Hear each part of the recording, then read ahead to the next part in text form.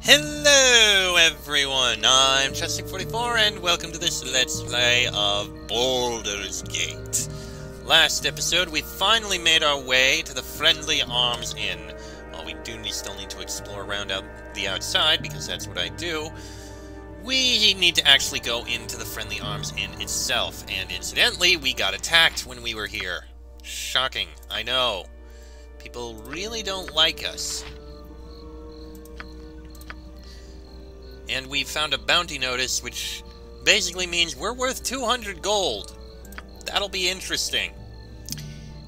Evil people are after us. Anyway, let's go in here and find someone so we can rest and sell the things we have.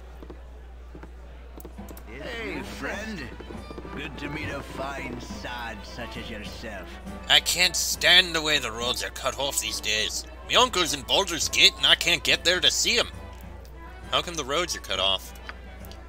Where you been these past few months? The roads are crawling with brigands and bandits after every scrap of iron you got on ye. Surely you must have fled some on your trip here. Lest you came by the West Road, that is. Why is the West Road still open? If there's ever a book shortage, that road to Candlekeep will be the most dangerous of them all, I assure you. But these folks are after metal, so they're sticking mainly to the larger trade routes between Baldur's Gate and Amon. And guess what?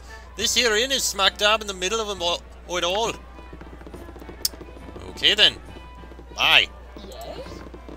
There's a guy here named Dorn. Who are you? It's about time. Bring me another flagon of ale. I think you've mistaken me for someone else. Then why do you bother me? Be gone. Nothing would please me more. How rude. A brooding half-orc at the Friendly Arm Inn mistook me for a servant. I had half a mind to tell him where to stick his jutting teeth, but decided against it. He looks like the sort who'd be handy in a fight. Perhaps we'll meet again under more favorable circumstances. Welp. I need some ale. Look at these forks and tankards. This iron shortage shows no mercy on us drunkards and garments. Whatever could be wrong with your fork and tankard? They be made of iron, yet they bend under the weight of the inn's meager offerings, and the handle breaks on me tankard to spill this rat spit of an ale into my lap. Ah, Nessie, get me another! I need some ale. Is there any way I can help you? Yes, ram your eyeball onto this blade to see if it be cursed with this metal weakness too. Ah, never mind. They'll just kick me out of this place and send me amongst the very brigands who might covet me rotten tankard. I'm now learning about the problem with the, iron around here. I need some ale. Okay, there was that Nessie person. Bentley Mirrorshade, you're probably the one who will be able to let me sell things. None too many travelers have been through lately, what with the supposed troubles down south. So what can I do for ya? What do you have to sell me? Oh, finally, we can rest. First off, we have things I want to sell. Belt of Antipode. Despite the cold resistance, it doubles fire damage, and I don't like things doing that. So that'll be a sell. Sell the Morning Star. The Diamond. Holy crap, that's valuable. Might want to hold on to the short bow for the moment. The Bastard Sword. Well, I should probably give the Small Shield to someone. Silver Ring. Firegate Gem. As you know what? I'm probably going to do a save just so I can put on that girdle just to show you what happens. Sell the Short Sword. Short Sword, Morning Star. What do you have to sell? You got a fair amount of stuff there. History of the Fateful Coin. Old tales tell that luck plays a crucial role in each person's life. When each newborn baby enters into the realms, Timora flips a coin formed from the remnants of the original goddess of luck, Tyche. Bashaba calls it in the air. The moon, heads, or the cloak, tails. If Bashaba is right, that person is cursed with misfortune for the rest of his or her days. If she's wrong, Lady Luck smiles on that child for the rest of his or her life. For some rare beings, the coin lands edge on. These luckless few can forge their own fates, for they have more freedom over their destinies than the powers themselves. History of the Unicorn Run. Bards and sages pass down the tale that the headwaters of the Unicorn Run are, in truth, the font of life and a cradle of fecundity. Each natural race is said to have emerged from the womb of Shantea onto Toril at the river's source and then traveled down the Unicorn Run to the outside world. Some say that the daughter of Shantea resides at the river's source to usher the newborns into the world, while others claim that Shiala midwives the process. Regardless of the truth, the elves, Korrids, and halflings all agree that the Unicorn Run is sacred to life and a site of incredible purity. As a result, all three races have strong taboos about extended trips up the run, for if the river is ever fouled, then no new races will ever be born on Toril again. Interesting. Alright, sell all those items. You sell those short swords, the Ander Gem. Cannot sell the long sword, broken weapon. Alright, sell all those. And we have a load of coin now. Oh my god, I'm so happy. I don't know how many arrows you have. Drinks, I don't care about those at the moment, but we would like a room. Let's see, while an adequate place to rest, rooms of this type offer little more than recuperative benefits will likely be minimal, you get what you pay for. A favorite of the frugal business traveler, rooms of this type are basic but comfortable. A good solid mattress and clean linen for when one must awaken presentable, but not so pampered as to promote oversleeping. These rooms are of excellent quality, at a somewhat reasonable price, and a definite luxury for those accustomed to sleeping under the open sky. None but the most pampered dandy would have complaints with these accommodations. And royal. A truly luxurious experience at an equally exorbitant price. Beds filled with the softest down, draped with the finest Kalimshan silks and linens. Nearly as restful as a week in a lesser room, but though who but royalty could afford the cost? I mean, we could! We have 800 gold! I'll take the noble room. Seems simple enough. Hopefully it'll bring us back to full health. Please? Almost full health.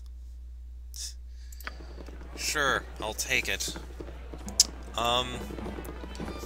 You know, before we finish up in here, I want to see if I can get this last, belt identified. I'm curious what's in it. Alright, alright! Then we'll continue on and find those people we need to speak with, who I think I saw. Alright. Galana? Identify this girdle. It is Girdle of Piercing, Elves' Bane. An infamous highwayman in his day, Pandar of Scardale made quite a name for himself, vexing the elves of Cormanthor Forest. To their annoyance, he continually used the wood to escape the law, and with the aid of this girdle, the elves' arrows as well. Unfortunately for Pandar, pit traps and starvation proved a slower but effective substitution. Extra armor class against missile and piercing attacks. That's actually something good. Okay, we'll put this bow in so that we actually have one. We'll need to get some arrows. You, I guess... Oh, you can't wield shields. You can, though. This we don't need, so I guess drop it on the ground. That could be sold, because we already used it. You need to get more arrows. You know what? I'm gonna do something here. First, walk outside. Now, Hurry up! let me do a save here.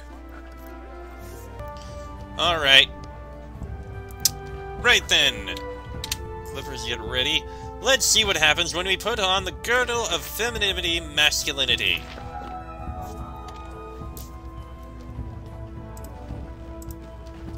Yep.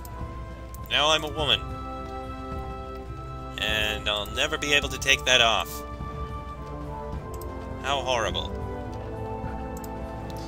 Granted, I think some people would approve of that. For reasons. But hey, it is a thing that has happened. Okay, now that that bit of fun has been had. Right, let's go back in and sell it. And I have this other girdle, Elves' Bane, that I'm going to wear. That would be a good thing to have. Every bit of bonus helps. Oh, I didn't even realize I was carrying another potion of healing. You don't have any. You could use one. That works. Alright. I wonder what happens if we put the girdle on one of our companions. That would be amusing. But no, I'm not going to. Very well.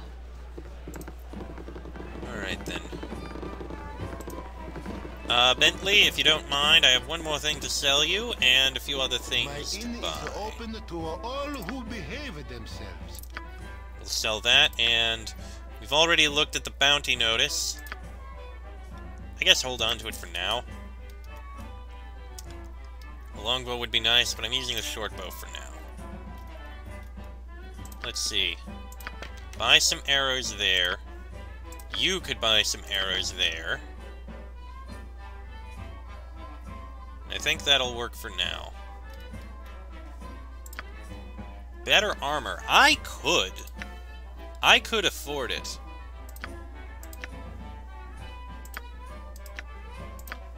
I could get some splint mail. I could really afford that. Oh, Buckley's buckler? Rectangle of mammoth hide. No protection against... Okay, constitution bonus. Interesting. I am very tempted right now to get that splint mail.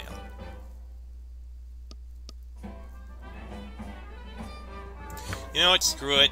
We have the coin. Buy it. Oh. Bentley, the owner of the Friendly Arm Inn, told us that the iron trade has slowed greatly over the past few weeks. Bentley told us that there has been some sort of trouble in the south. Perhaps we should go to Nashville. I didn't even realize he was telling us these things. Okay. Splint mail. We're wearing that. This studded leather armor, you're wearing it. And this other leather armor, we're going to sell. It's been dreadful slow business lately. Iron is the lifeblood of this whole region, and it's sure painful when it gets scarce. So what can I do for you? We're selling this leather armor. It's cheap, but it's fine. Maybe I should try one of these drinks. Not the Evermead, that's incredibly expensive. Arabelle and dry wine? Sure. Let's see what happens. Nothing. Noted. Okay. Please go in there. Thank you. Surrey. Yes? Ah, a new face in this cloistered place. Stand by my side and let's talk for a while. What brings you here, traveler? I was an apprentice blacksmith under Teirum Foiruium in Veragost. With the iron situation being what it is, however, I thought I'd better head somewhere else. Waterdeep, maybe. Teirum's having enough trouble making a go of it as it is. Yes? Hey, you stays out of my kitchen! You'll mess up my art! Someday I's gonna cook for the Duke himself.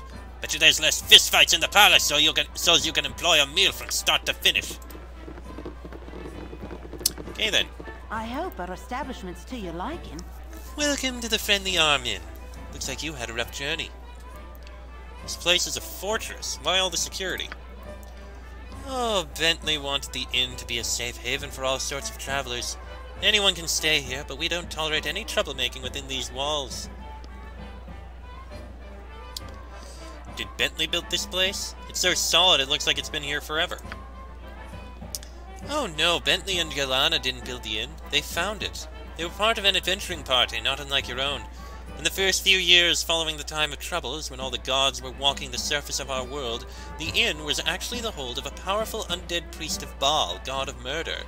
With the evil cleric weakened by the death of his god, Bentley and Galana were able to destroy him once and for all, thus laying claim to his troubled fortress. Ooh. I do remember hearing something about the time of trouble as being a thing. Okay. Interesting. They must have lots of stories to tell. I'm sure they do, but this inn is their life now, and they don't like to dwell on the past.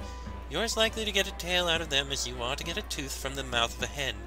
It has been a pleasure meeting you, however, and I do hope you enjoy your stay. I hope our establishment's to your Yes, the liking. roads were crazy. Who are you, anyway? My name is Nessie. The Mirror Shades hired me to work at the inn almost 5 years ago, and now I wouldn't leave it for the life of me. It's wonderful here, with the new faces passing through every day. Who are the Mirror Shades? Oh, Bentley and Galana. They run the place. Bentley's behind the bar there, and you can usually find Galana in the temple. I'm usually here, waiting tables and making sure everything stays nice and clean. I hope our establishment's to your liking. So who are the new faces here now? With the roads being what they are right now, there aren't too many faces around here that are new anymore. Unshi's been taking this time to write a new book, and Khalid and Jahara have been waiting anxiously in the corner over there, sleeping in shifts to make sure they don't miss whoever it is they're waiting for. Dorn's over there in the opposite corner, as far from Khalid and Jahara as possible. I'd steer clear of him if I had a choice. Who else? Let's see. Landrin's on the top floor, drinking up a storm. Then there was...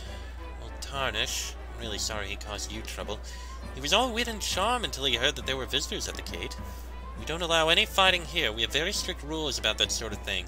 The guards say he jumped out of the shadows at you, and there was nothing you could do. That's really about it.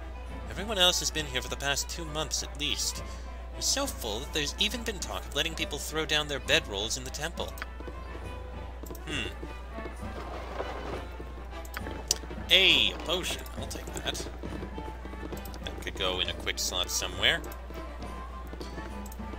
Well, we do have Khalid and Jahara now. Let's take a look upstairs first before we continue on with the main quest. If you insist. Ooh, there's a 3rd level to this place. Locked, locked. You're a queer fellow. This way. Well, let's see if we can pick any of these locks. Is there a key button for this? There is. Not that one. Not that one. Okay. If you insist. So those are no good. A man shouldn't speak to his better unless spoken to first. Do you have an excuse for barging in here? Unless you are here to make the beds, I want you out. Do I look like a maid service to you? No, I don't suppose that you do. You look much more like a group of brigands casing my room for valuables and gold. Perhaps you should consider a career in the domestic arts. A maid is much less likely to end her career on the end of a pole arm, unlike the job you have presently selected for yourself. Just a thought. I trust you will be going now. No, I'm not going to bother picking the locks on these. Unshi. You cannot get better than the stability stone walls provide. Have you heard? There's a rogue ogre with a belt fetish to the south of the Friendly Arm Inn. I had to bargain my new girdle of piercing for my life out there. Wasn't even interested in an autographed copy of my book. Hey, if you can get that belt back to me, I'd be mighty grateful.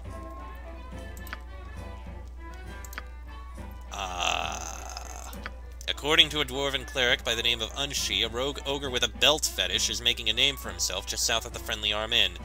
As Unshi claims to be an author, maybe she'd give me a copy of her book if I can get her girdle of piercing back. You cannot get better than the stability stone walls. He was a weird one, weren't he? Ugh, I can still smell him on you. I'll pay you 10 gold pieces for returning the girdle and another 60 to find the nearest bath.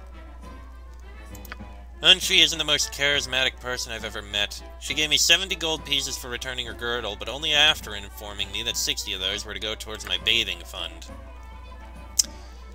Well, we got a load of experience at least, so I'll take that. Wait, journal updated bath time?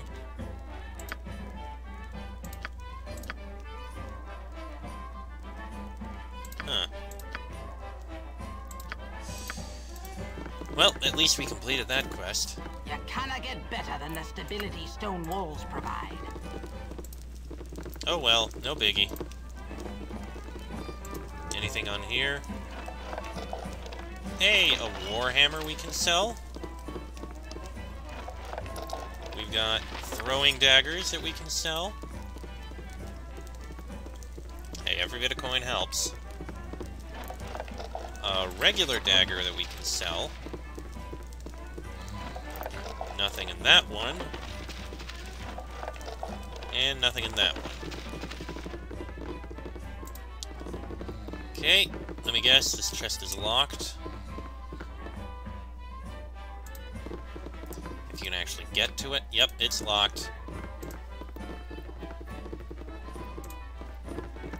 That one is not a chest.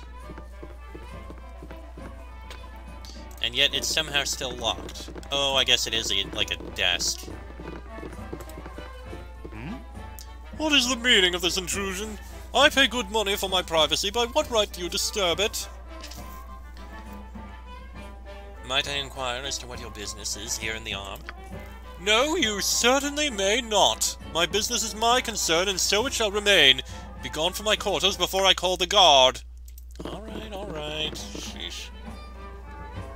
Alright, alright. Nobleman in here. No time to chit-chat. About time you showed. Here, I need these tunics cleaned and pressed by this Eve, and be extra careful with the golden pantaloons. It took 15 women and a small boy from Kalimshan 12 days and 4 nights to weave them, so careful on the seams. Well, get going! Much as I have always dreamed of owning golden pantaloons, I must confess that I am not the cleaner that you were expecting. Not the cleaner? Not the cleaner?! Oh, well, my mistake. I thank you for your honesty. I thank you for not stealing the pantaloons, and I will thank you kindly not to mention the padding in the codpiece. Good day. The padding in the codpiece.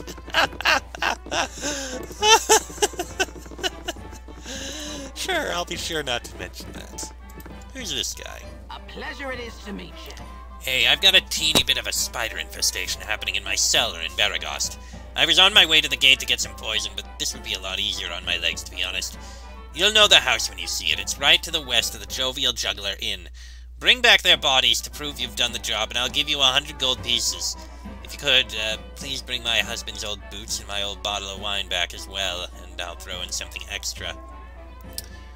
Okay, then. Landrin, a gnome at the Friendly Arm Inn, has apparently fled her home due to a recent spider infestation in her cellar. The house, she informs me, lies just west of the Jovial Juggler Inn in Baragost.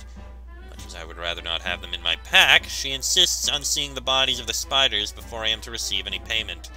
She hinted at an extra bit of reward if I bring her husband's old boots and her bottle of wine as well. Yeah, that's something we can work on doing, eventually. Locked? Yep. Hey, a big inn with a lot of things that we can loot here. Maybe there's some things we can sell. Arrows! Actually, those would be good to have. Nothing in that one. Nothing in that one. And these three? A battle axe that we can sell. Nothing in that one. And we got a club. Well, a club is something. Okay, nobody in there. Nobody in there, and I don't think there's anybody in here. Nope. Alright, back downstairs. We'll sell the things we managed to pick up. Alright. And also, there's arrows we found. I think you could use those. Oh, we can actually combine all the arrows into one. That's actually good. It's something I should have done. If you insist. Alright, Bentley, if you don't mind. My inn is open to all who behave themselves. Alright, we'll sell that, those, that. That. Cannot sell a club. Noted. I said to sell that. Oh, jeez. There we go. Now they're all sold. And we've got a good amount of coin. I just realized he has plate mail. Oh, that would be wonderful. Sadly, I can't afford that. It is way too expensive, so I'll stick with the splint mail. And it just hit me. With this iron shortage going on, resulting in metal weapons possibly breaking, does that mean that metal armor can also break? Because if so, I am going to be very upset if in the middle of a fight, my armor suddenly breaks on me and I get stabbed in the chest. Oh my god, I really, really hope that's not a thing. Oh god, I'm getting shivers just at the thought. Well, anyway,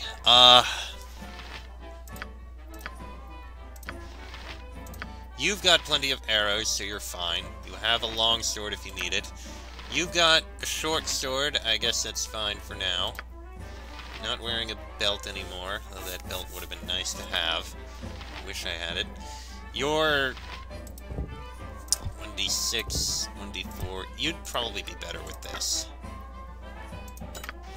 I guess you can have that dagger as well. I don't know if if that'll cause any problems, but eh. Anyway, I think that's it for now. Okay, and I think I'm going to end this episode here, because it's gone on about long enough. A decent amount of time spent looking around the Friendly Arms Inn. Next episode, we'll finally speak with Khalid and Jaheira here. Very curious what they have to say about everything. That'll be in the next episode, so until then, I'm Chester44, that is Frederick Lionheart, Montaron, Imoen, and Czar. This has been a Let's Play of Baldur's Gate, and I shall see you all next time.